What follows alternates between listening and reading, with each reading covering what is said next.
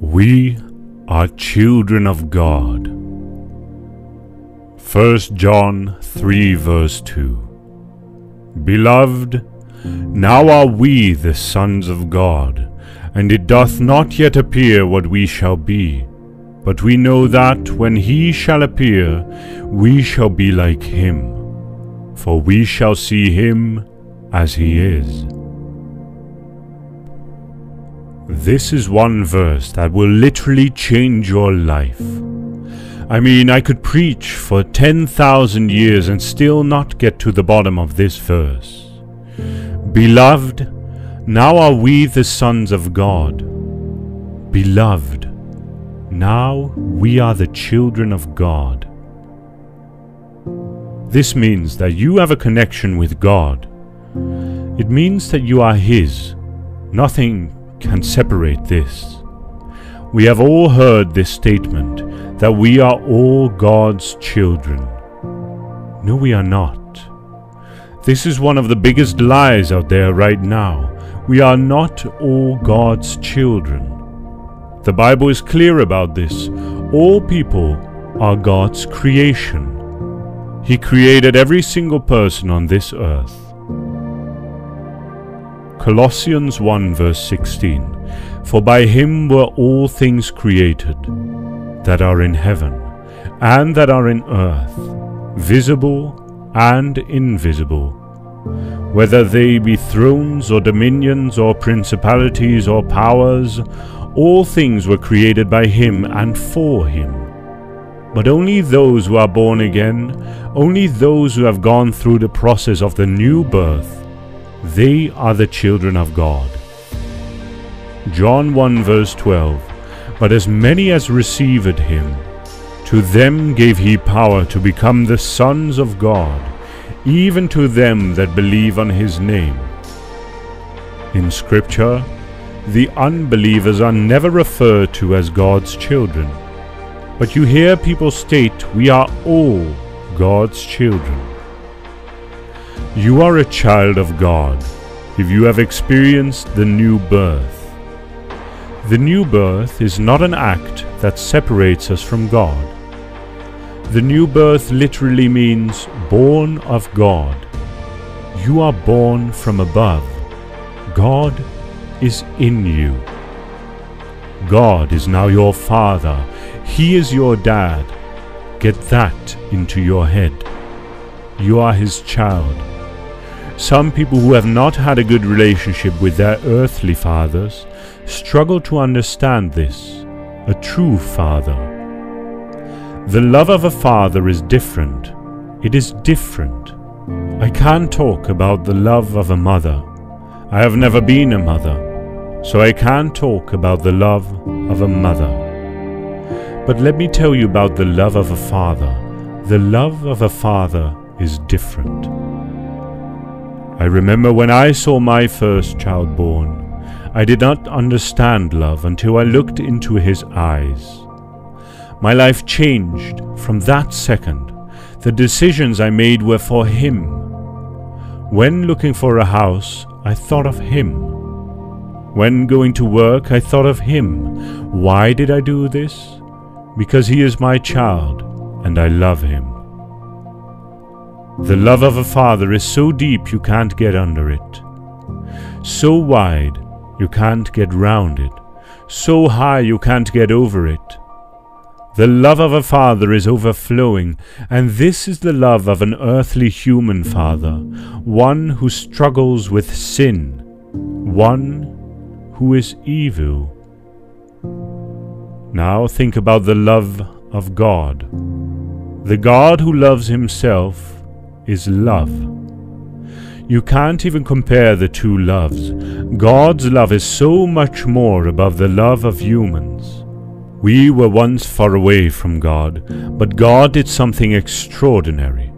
He drew us closer to Himself. That is not the end. He also made us His children. Many people hear this and think it is just something normal, and they take this for granted. They don't know what it means for God to make us His children. God is not angry with you. Think of your own children when they do something bad. You tell them off, or you chasten them, not because you hate them, but because you love them. And God does the same thing to us, His children. God does not chasten you out of hate. It is because He can see the destruction you are heading to. We have God as our Father, and we have nothing to be afraid of. No matter how careful you are, you will still be faced with challenges. It's the nature of life. That is the nature of this life. Most of the time, these challenges are like stepping stones to a greater level. Jesus said that we will have tribulations, trials. The truth is that there is no way we will live and be free from challenges or problems that can sink all our efforts or strength. John 16 verse 33. I have told you these things, so that in me you may have peace. In this world you will have trouble, but take heart. I have overcome the world. If Jesus, the King of all, has already informed us of what is to come, He did that just to prepare us and to be strong instead of giving up.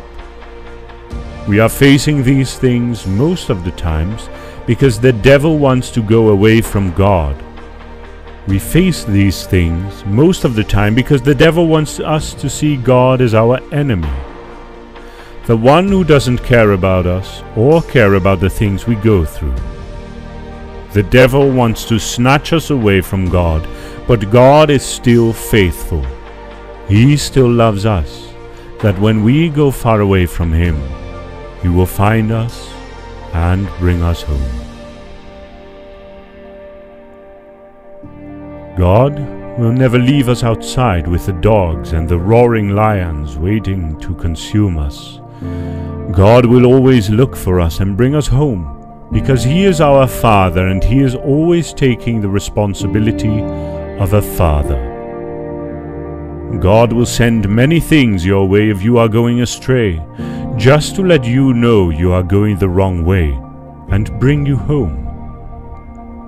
God will always let you know the right way back home. That is the work of a father, and God is doing that. If a child doesn't come home, any decent father will go out there to find their child, and that is the same with God. He will come and find you. Most times we pray and we don't answer our prayer, and then one thing comes to our mind. We think God has forgotten us, and we start doubting Him. We have lost our faith in Him, and all we could think of is finding another way on our own. The truth is, there is no other way outside of Christ. When I read the story of Hannah, a barren woman who got mocked frequently by her rival Peninnah, it got me thinking about what could have been the thought of Hannah every time she got mocked. Could it be that she blamed God for everything, or could it be that it made her give up? The steps Hannah took made it clear that she did not give up, but she was strengthened. Hannah prayed until something happened. She got her child. This is the real character of the children of God. You can never see a child of God give up on God when they know who their Father is. If you are giving up because people are mocking you, it is because you don't have the conviction that you have a Father that can do all things, and that is God. God is in you. God dwells in you. You have the DNA of God in you, and that is why you will never have the spirit that gives up. Joshua 1 verse 9, Have I not commanded you, be strong and courageous? Do not be afraid, do not be discouraged, for the Lord your God will be with you wherever you go.